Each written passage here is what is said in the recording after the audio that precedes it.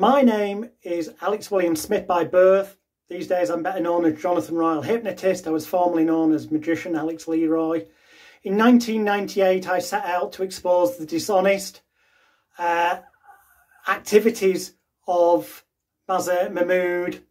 Unfortunately this backfired, landing me in prison. As explained at circusofthemind.net, I became very much a victim of Mazher Mahmood, the fake sheikh, and in the past couple of years it's come to light the proof and evidence that he hacked my phone, used unlawful information gathering, and that he drugged my drinks, as well as what I already knew, that he manipulated and intimidated behind the scenes through his associates and basically outright lied. What follows, there are some clips from either episode 1 or episode 2 or episode 3 of Amazon Prime's documentary, which released on the 26th of September 2023, called The Fake Sheikh. These clips are used under fair usage, copyright exemption, and the fact that I'm giving a critical review of the content.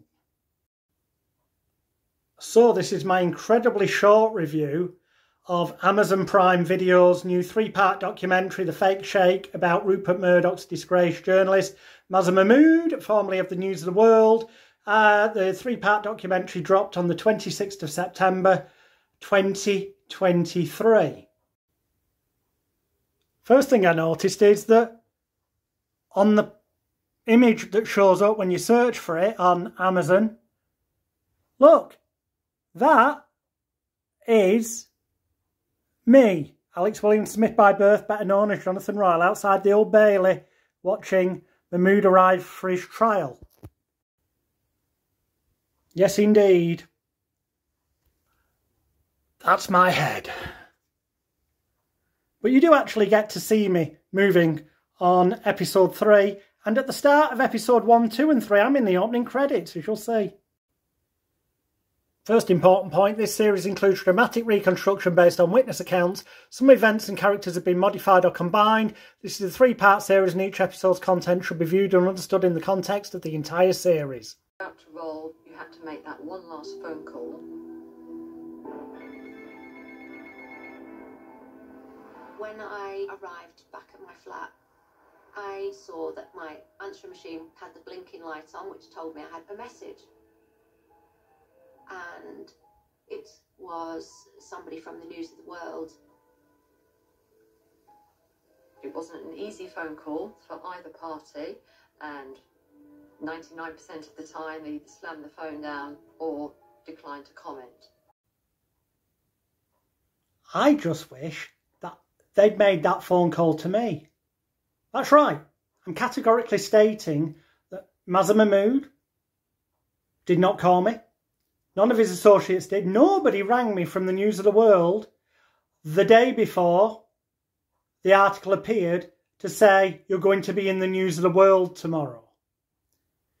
I can only assume that's because, as laid out by the evidence at circusofthemind.net, that they knew that I knew who Mazher Mahmood was, and that they didn't bother ringing me because it was pointless them ringing me, because they knew they would never publish any comment I made anyway, because my comment would have been, you used intimidation behind the scenes. No doubt what you're going to print will contain lies like it has done before. I could only ever have got the alleged fake coins if you'd provided the money up front, as you did. And the only way I was able to do it is because one of your associates, paid by you, told me where to get them from. You were all elements of the supply chain, and you made this happen.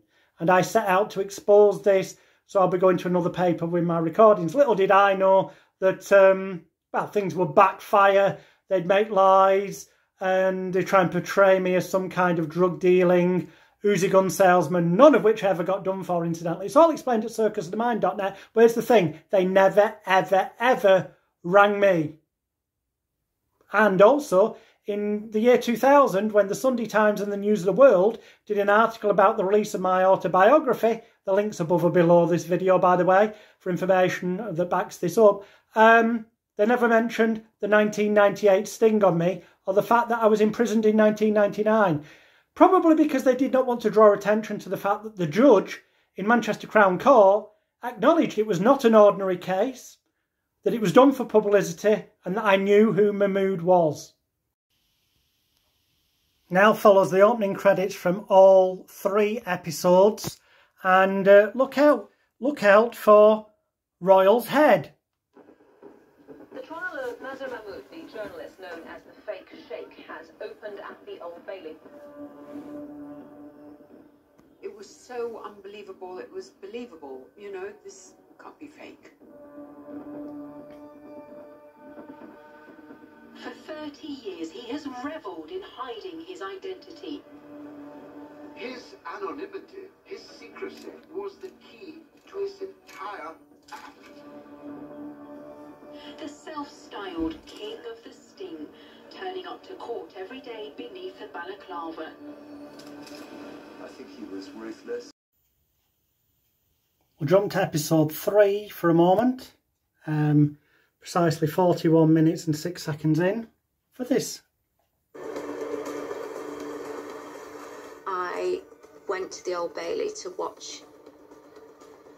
I remember him arriving to court, a couple of big blokes on either side of him. Yes, my head. I'm faced. With his little navy blue anorak and his hood down over his head. So the short review conclusion is, it's an entertaining 3-part documentary. The key words, entertaining. There is more, if you like, hard-hitting journalistic expose of Mahmood's dishonesty and illegal techniques in the 2014 BBC Panorama documentary, The Fake Sheikh Exposed, that you can find on circusofthemind.net. And also on circusofthemind.net is the evidence of his long-term use of phone hacking and other unlawful information gathering that's come to light in the past couple of years, together with the fact that for years there is evidence to show that it's highly likely that he drugged many of his victims' drinks.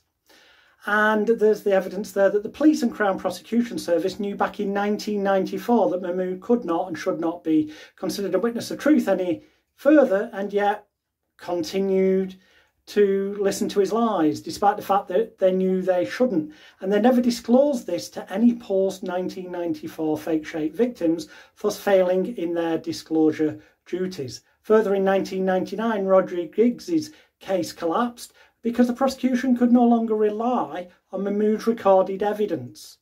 These are all things that are not mentioned in the 3-part documentary. You'd have thought they'd got Steve Grayson to talk about that. They knew because they'd seen circusofthemind.net. I met with Voltage Films, who made the documentary, and they spoke with Steve Grayson. Steve Grayson, who gave me a sworn statement as part of my appeal that's gone to the Royal Courts of Justice and the Criminal Cases Review Commission, and is about to go back there in 2025 when my privacy case against News Group newspaper is concluded. So bottom line, entertaining 3-part series.